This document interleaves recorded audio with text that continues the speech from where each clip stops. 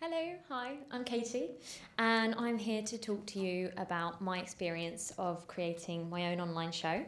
It's a romantic comedy, and it's called Match Not Found, and it's about a woman's eventful quest to try and find the right man. And as the title suggests, it's not really going very well. So I'll take it from the beginning. Basically, once upon a time, I was at university. I was at this university, and I was an actress in a Nickelodeon show called Genie in the House, where I play a girl who wishes for things and they come true.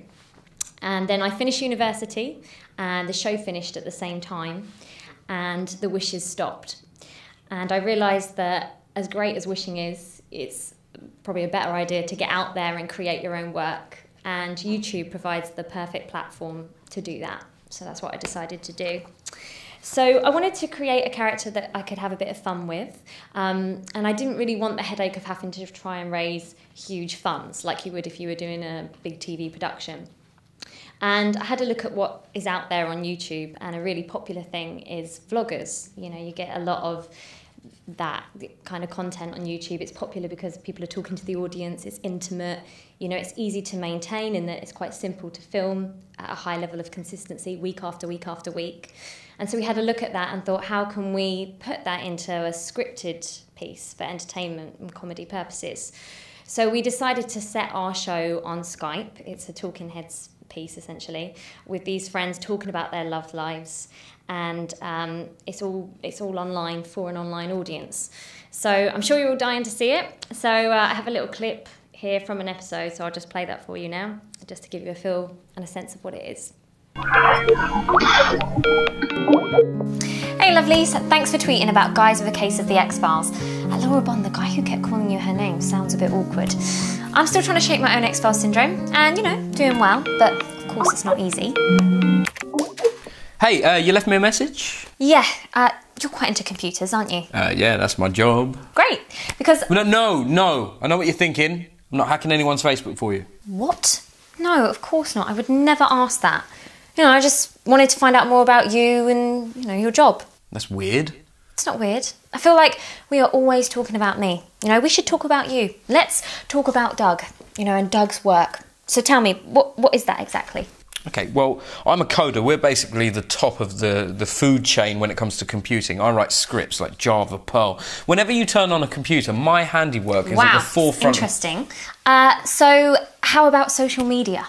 Yeah, I know some of the basic scripts of the protocol that they use. Oh. Has Doug got into her profile yet? Ha! I knew it! Oh, please, Doug, it's just one little favour. No, I'm not hacking her Facebook. I can't do it, it's too hard. Who is she? I don't know, but she's been posting provocative comments on Johnny's wall. Well, not exactly provocative. Don't you stick up for her. Sorry? Really provocative. I mean, the way she wrote, nice bumping into you in Sainsbury's. Oh, I mean, filth. Yeah, and the cat photo. Trying to mark her territory? She might as well just pee all over it. Actually... So some girl has been posting on his Facebook wall and you want to know who she is? We want to destroy her. No, I don't. I want to find out what's going on. Then destroy her. Maybe a little bit. So can you help me? Well, I can't hack her Facebook, like I've said. Have you tried the usual routes? What's her name? Yeah, well, I've had a look at her Twitter. There's nothing there. She's called Melissa Fielding. Well, it could be nothing. Then why does she like his profile picture? Melissa Fielding, 2 mutual friends. Wow, she is fit. Doug? Sorry, Anyway, there you go. You get a gist of what the show's about. So it's quite a small team that has put that together, really. And I'd say a big part of creating your own YouTube content is working with people that you know, that you trust, and that you want to collaborate with. So the director of this actually directed me on the kids show, Genie in the House. Alex, who's my co-writer, I met here at Middlesex University, and he'd worked on EastEnders E20, so I knew he had experience with web series and things like that. And Connor and lovely Kirsty I'd worked with in a play, so I knew we had good chemistry and that we'd gel together. So it's all about sort of who do I know, what can I get for free, for love, that kind of thing. And then a really important thing, once you've got your product, is scheduling. So you want to create a sense of regularity with your viewer, a sense of, you want to try and be part of their daily routine, if you will. So with our Twitter, you know, sometimes people are like, oh my God, it's Friday, it's time to see Kat, you know, try and seduce yet another guy, and it doesn't work, that kind of thing.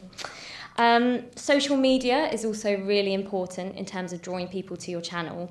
Obviously, if you're doing a TV production, you get the big advertisements in the X Factor break, that kind of thing. But with YouTube, you don't really get that. So you have to be relentless in your social media. So we use Twitter, Instagram, Facebook. We do sponsored ads on Facebook. With Twitter, we try to use people's names. So we've got a really hardcore fan called Joanne, and she messages us every day, several times a day. She's lovely. And we always use her name when we're talking to her. We're like, hey, Joanne, thanks for watching. You want to kind of create that sense of intimacy. After we released the first series on YouTube, YouTube actually contacted us and suggested doing a partnership scheme, which is where they give you advice about how to raise your subscribers. So whereas TV, a lot of the focus is about viewing figures and how many people are tuning in. With YouTube, they're very interested in your subscriber count, how many people are subscribed.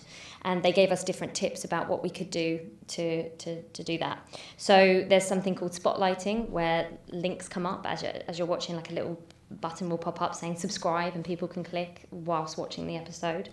There's something called an end card, which you can put on the end of an episode, which you can film separately, where we'll all be like, hey, tune in and subscribe and things like that. Obviously, if you're watching Game of Thrones, at the end of the episode, you're not going to have Jon Snow pop up and be like, I hope you enjoyed today's episode. Why don't you subscribe? It's a different thing with YouTube. It's completely acceptable to ask people directly, please tune in, please subscribe. If you're not begging for it like everybody else is doing it, or your competitors. So it's not the time to be modest. YouTube also threw a couple of networking parties that we attended, and this gave us the opportunity to firstly be part of a community, but also to do collaborations. So another way to raise your subscriber count is to collaborate with other YouTubers that are successful and share off their audience. And so we've done quite a few collaborations now, and that's really helped us raise our subscribers. We also do bonus material, so we do things like how-tos, because if you look in YouTube, we had a look at what people are searching for, and things like how to kiss came up and how to break up with someone. And so we do that, but we keep it in our space. We keep it light and comical and things like that. And that's helped bring people to our channel as well. I'd say a really important thing with the web series has been creating our own brand, a sense of something that is unique to us, our own sense of identity.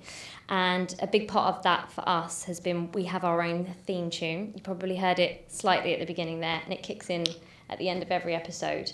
And my friend, who's a composer and musician, actually had a song that he gave me and let me use it on every episode. And the viewers got quite into it and were like, where can we see this song in its entirety? So we made a music video for it. And that instantly got more hits than all our other videos put together. Like very quickly, we're like, how's this happened? So music and comedy seems to work well. And the stage that we're at now is that we are entering lots of competitions. We've just we're part of the official selection for Rain Dance. So we're going to be screened there. Again, that's to try and reach a wider audience. And I got nominated for Best Lead Actor in a web series. Go me. And so we're quite excited about that. There's other competitions you can enter. There's things like the Webbies is quite a big one as well. We're going to enter that. And it's just about putting the channel out there, putting the show out there, and raising its profile as much as possible. So hopefully you've taken away from this the incredible opportunity that YouTube provides, the platform that it provides for people to go out there and create their own work and to just do it. And I guess it will be no surprise if I say to you guys, subscribe. Thanks very much.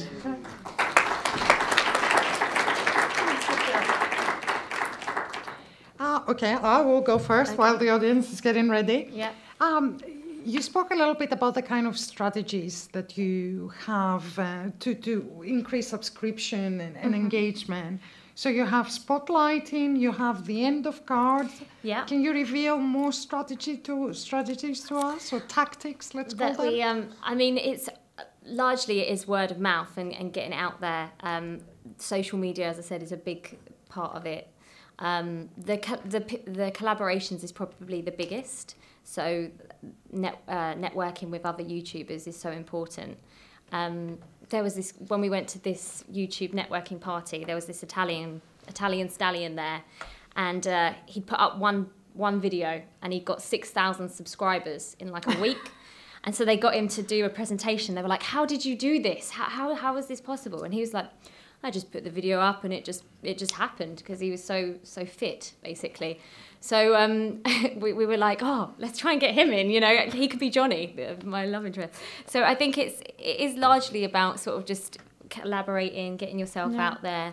The end card thing does work. We did notice like a spike in our subscribers once we did the end carding and the spotlighting. But those are the main techniques that we've been using.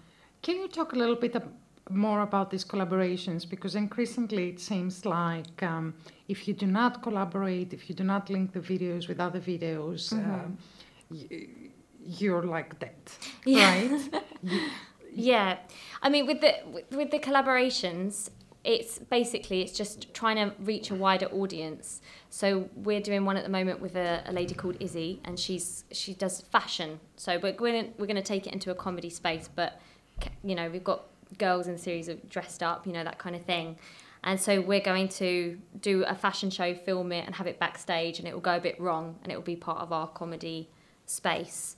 The other thing we do with our videos is that we have a playlist, and it takes you from one to the next. So you ideally, like with Netflix, they do it as well. You want people to binge watch your series.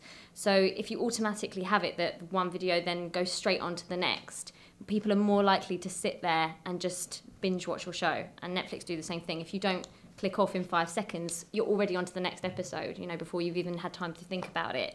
And it's that kind of power of suggestion, and that kind of, it's just making it easy for people, easy to view your content without them even having to do anything, just to automatically let it roll, really. I'll probe a little bit more. And now you may be talking generally as a YouTube creator. In terms of your budgeting and your cost, you said that you have some cost involved in social media, so you may pay for an advert.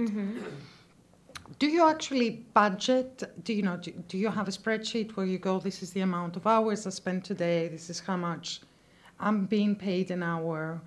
Do you list the costs of the collaborations of the social media? Do you operate it as a business, as it were? Yeah, we do. We do have to budget. I mean, some things we've got for free and for love, and some things we've had to pay for, you know, as is life. So with our collaborations, we've been lucky in that we've managed to get those for free in exchange that I've done a collaboration with them. So we had a guy called Johnny who's a musical theatre vlogger, and he's got about 10,000 subscribers. And he did our channel for free in exchange that I would go and do a quiz show on his channel for free. So that was, you know. But there's some things like equipment. So we buy our own equipment. We've got a lot. We've got like 4 cameras. We've got, you know, wireless mics. We've got, you know, sound equipment. It's all quite expensive. The equipment is quite expensive, and then you have to have the insurance, and all that kind of thing is not cheap. And then there's obviously, you know, the actors and things like that. Your labour time? Our labour time, a lot of us do, me and Alex, who write the show, we do it for love. You know, you get money from the advertising from YouTube, but it's not life-changing amounts, you know. If I was relying on it, I'd be on the street. So it's not, until you get to that level, I think once it takes off, you know. But a lot of people make money more so from sponsorship deals, and so we've got some meetings with some advertising agencies, and that kind of thing is where people tend to make their money. If you're sponsoring a product and things like that, then that's where you see money coming in, really. Let's stay on that level. When you say, is there a certain amount of subscribers you need to get before you get your sponsorship? And is there a certain amount of subscribers or views you have to get in order to start paying your rent? Well, we've had over about 1.5 million views on our channel so far. And in terms of dollars, that translated into about $150 from YouTube. So that's the sort of level that works at. In terms of subscribers, they say the first 1,000 is the hardest, apparently. And then once you're past 10,000, apparently it rolls a lot easier. And we did notice that once we passed 1,000 subscribers, it did seem to move a lot more quickly than the first 1,000 was a little bit painful. So yeah, it takes time and persistence, really. So roughly, should we say that once a video gets 500, or once your videos get up to 500,000 views, then you become eligible for sponsorship? And what is when you get more than 1 million subscribers? Once we'd passed, I think 1 million views was when YouTube contacted us about the show. But they said they were interested in it partly because as well that it was scripted content as opposed to vlogging, even though it's got the vloggy style, and that more commonly vloggers is what's common on YouTube, and they wanted to encourage sort of scripted entertainment on there. So I think that fed into it as well. Fantastic, you're giving us great insights. Oh, Is this time now to open it in the floor, maybe? Hi, thank you for these good insights. And do you actually use kind of a camera person that isn't part of the series? Is this all like a camera that you could have put in front of yourself, or do you have this kind of a anonymous camera being in different places and floating around? Yeah, we have such a small crew, but we do have our director who does the cameras, and so we're all on separate cameras. We're mostly in the same room. Connor's sometimes in a different one, but me and Kirsty are usually in the same room. But yeah, we don't do it ourselves. You could do, but you might. It's not easy when you're trying to act and you've already got quite a lot going on. It's easier to have a director and somebody else who's going to do the cameras. So he takes charge of that, and I'm happy to let him do that. You know. The question was actually a bit different. Oh, sorry. Do you have this kind of anonymous camera? You know that there's camera movement from a person that can't be seen on screen. Oh, I see. Do you stick to this kind of video blogging style where there is no extra non-diegetic camera work, or is it that you have, like in a Hollywood film, a camera that moves and we don't see, we don't know why the movement is there? The show is always set on Skype. The characters are generally aware that they're on Skype. Occasionally, we do some outside episodes where, you know, I'm walking around with a phone, and occasionally I'll have an interaction with a man that I'm trying to seduce, and he's not aware that I'm, you know, like that he's being filmed occasionally. So we have done outside things. Somebody else might take the camera and film like a little encounter, you know, as the series has gone on to try and, you know, do different things with it. But generally, it's always set on Skype, and it's usually the characters are aware. Is that on?